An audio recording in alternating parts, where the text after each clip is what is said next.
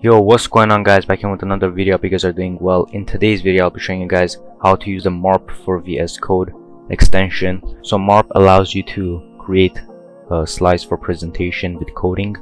You guys can do it in VS Code. So yeah, I'll show you guys like very basics and what you can do with it. It's actually really cool. As you guys can see here, you can make presentations with coding in VS Code. And then yeah, so what you want to do is go to VS Code and go to the extension bar and type in MARP, and then go to MARP for VS Code and download it and install it. So after you're done with that, you're gonna want to go to your folder and make a new file called anything you want, but I'm just gonna name it test.md. That stands for markdown. So after you do that, for the very top you have to put 3 of these dash lines, and then you have to put MARP true, and then put 3 more dash. That just basically tells us that we want to use MARP.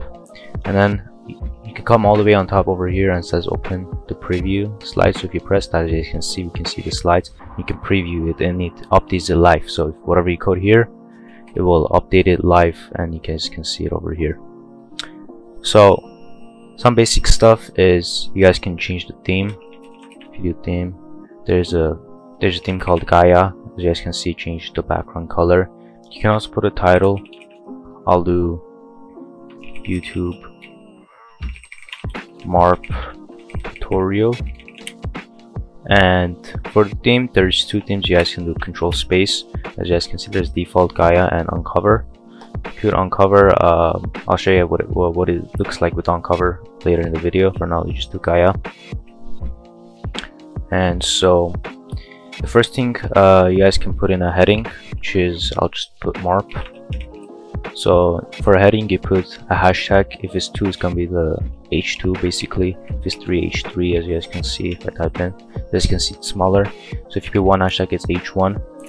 So after that, I'll do 2 hashtags, and writing, you can do so much in MARP, like, and then over here you can do bullet points. So if you put in 1 dash space, that's a bullet point. So I'll do make a text. If you want to make it bold, you do 2 stars, bold, and then 2 stars. So the bold, it can be whatever text you want.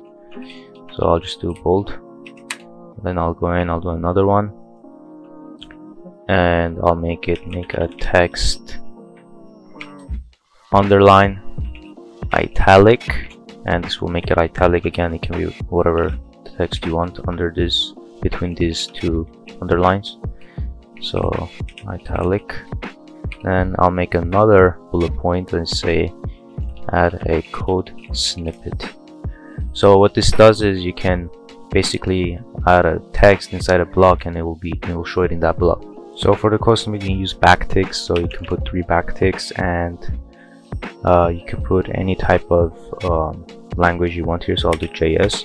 Go down, type in your code. So I'll do console.log hello world, and then put 3 backticks again. That's how you basically add a code snippet to your presentation. And if you want to add another slide, you do 3 more dash lines, and that adds another slide. And in this slide, what I'll do is I will say you can also add an image. Yes, that's right.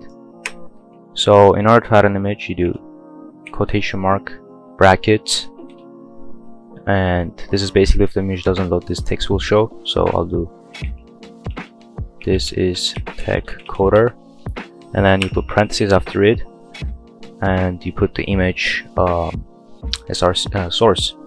So for mine, I'll go to my channel, I'll click on my thing, profile picture on YouTube, copy image address, and I'll just put it in there. As you guys can see, loaded. You don't need any quotation marks on anything for the source.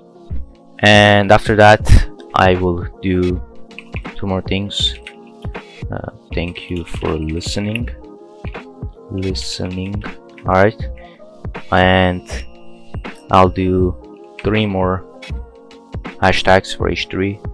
This presentation was made by, and over here I can add in a hyperlink. So I'll do tech coder and again parentheses. I'll put in my YouTube URL, copy that and paste it right here. And if I click on Tycoder, it will open up my channel. So that's basically much it for this video, guys. I just wanted to introduce MARP and tell you the big basic stuff.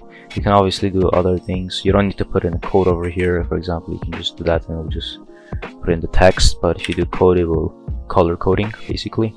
And you can do like Python, for example. And we can do, or we can do print below, as you can see. So guys, that's basically much it for this video. If you guys have any questions, let me know down in the description below.